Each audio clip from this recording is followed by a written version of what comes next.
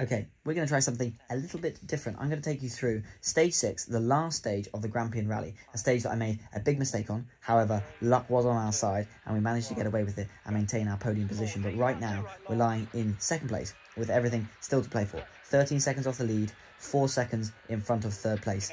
And because of that, Max and I made a bold tyre decision. We decided that we're going to put the more used tyres on the rear of the car and the slightly grippier tyres on the front of the car, hoping to give me a bit more confidence, a bit more traction on the braking, a bit better turning in. But it would mean that on the high-speed corners, the high-speed fast corners, that the rear of the car would slide around a little bit more than we would expect, just about here, or a little bit more than we would like, not more than we would expect. We were expecting it to do that, but it was something that I was going to have to manage. So, as we're heading into the beginning of the stage right now, it's quite grippy here, quite open, not too much dust, so I can see the road quite clearly.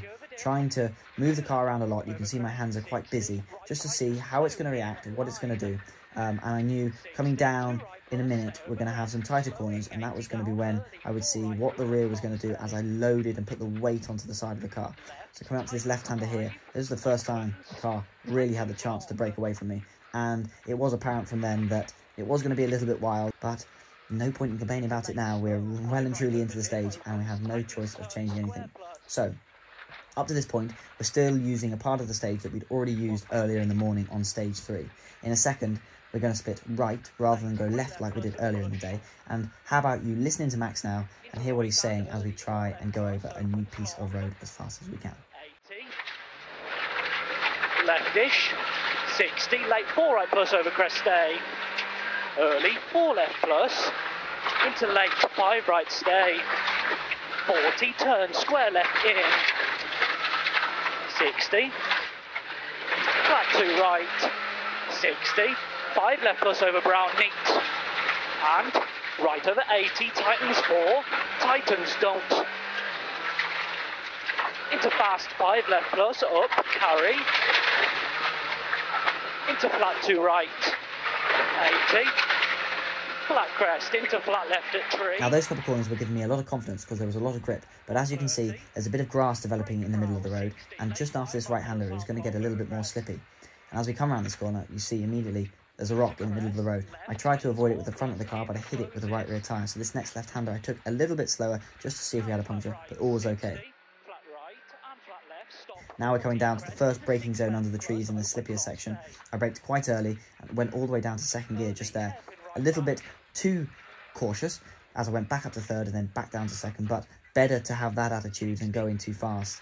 However, it is quite ironic that I make that comment because as you're about to see, I only used that motto at the beginning and then slowly forgot about what that meant. Unseen, late 5 left down. 130. Left, tightens unseen, 6 plus in. Opens, tightens, flat 4. No. Go on.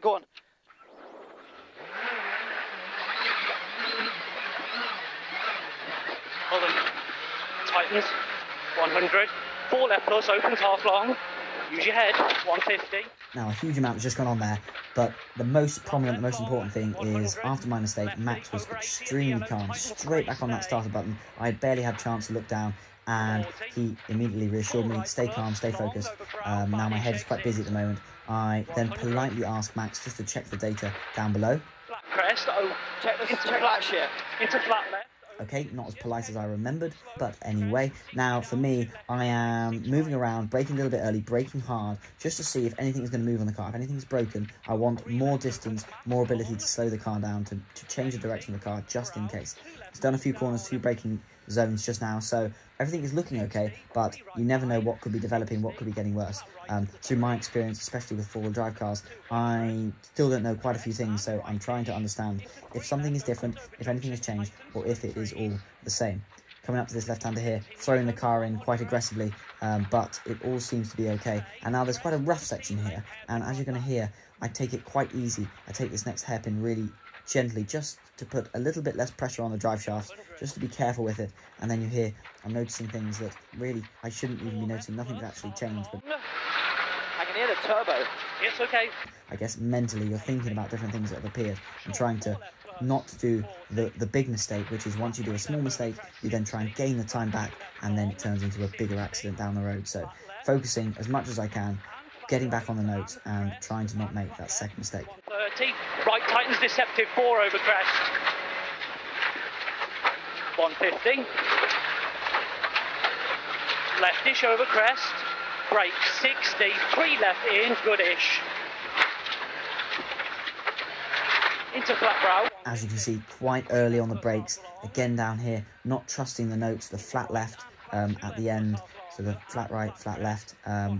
It didn't really work, but part and parcel of this is finishing that stage, writing off the losses, cutting the losses, and just focusing on getting through it. So that was what I needed to do, and right through here, there's a couple don't cuts, a couple rocks in the inside to be careful of, so I was just trying to be wary, stay on the line, be in the middle of the road, not make too many mistakes, and just try and focus on getting to the wider section, to the section that I'd already done earlier in the morning, which is about to come up. And then I knew what the road was going to do, I knew what the conditions were like, and nothing was going to be unusual or new for me. And 2 left long stay. Late 5 right long up. And flat crest 100. Sadly got that line completely wrong, but now coming up here I asked Max one more time just to check. Are you sure it's not a radiator? Good mate, you're good. Slot late, hairpin right back carry.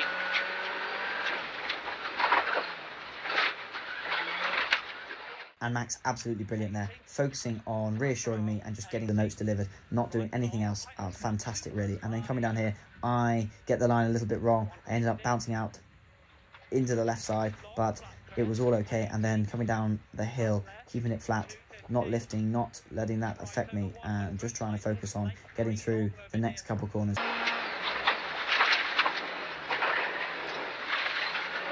Opens Max.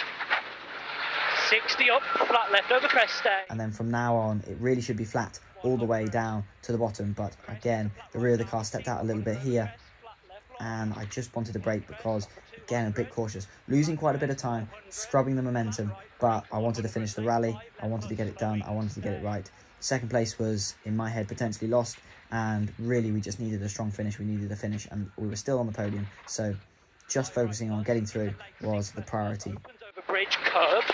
Tightens turn square. Now, that last difficult corner there over the bridge, that's the most dangerous one for me, just in case the rear of the car steps out.